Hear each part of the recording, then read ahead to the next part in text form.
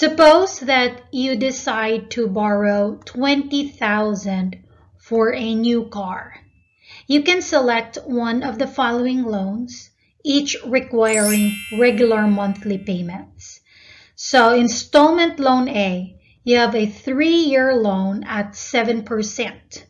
And then Installment Loan B is a 5-year loan at 9%.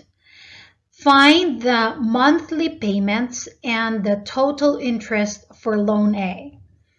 And also do the same thing for Loan B, and then you compare the monthly payments and the total interest for the two loans.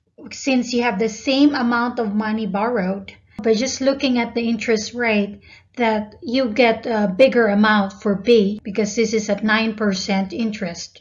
And this one is just at 7% interest. But we want to see the actual amount and we want to compare that. So for letter A, use this formula here and then plug in the information. 20,000 is the amount of the loan and the rate R is 7%. Now you write 7% in decimal and that is equal to 0.07. And N is equal to 12 because you're going to compute for the monthly payment. So if it's monthly, N is equal to 12. The loan is for 3 years, so T is equal to 3. Plug this into your calculator and you get 618. So that means a 20,000 loan payable within 3 years. The monthly payment will be 618 at 7% interest. Now, to compute for the total interest, all you need to do is get the monthly payment, which is 618, and then multiply that to the number of monthly payments made for 3 years. So for 3 years, you have 36 months. So 618 times 36, and that is the total amount you paid for the loan. And then you minus the amount of the loan. So the amount of the loan is just 20,000 and the answer is 2,248.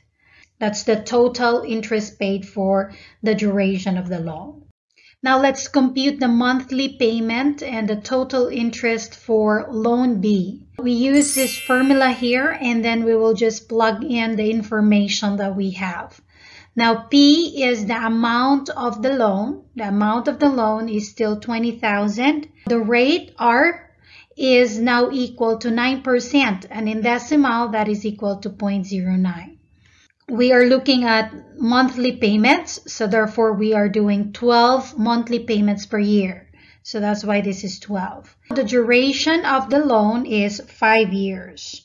Plugging into this formula, you would get 415.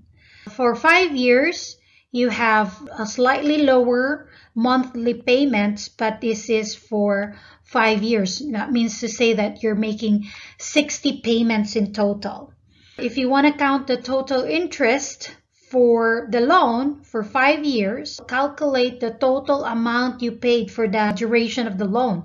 That is for 5 years. So 415, this is your monthly payment, times 60, and then minus the loan amount of 20,000, and you get 4,900.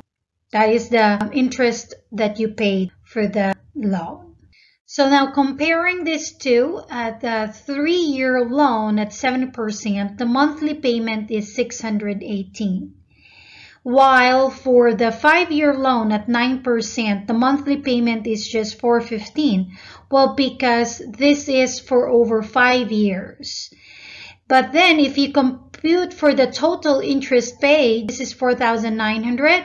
And here for the 3-year loan, it's just 2,248. Interest is more with a longer term loan. Yes, because it keeps on earning interest.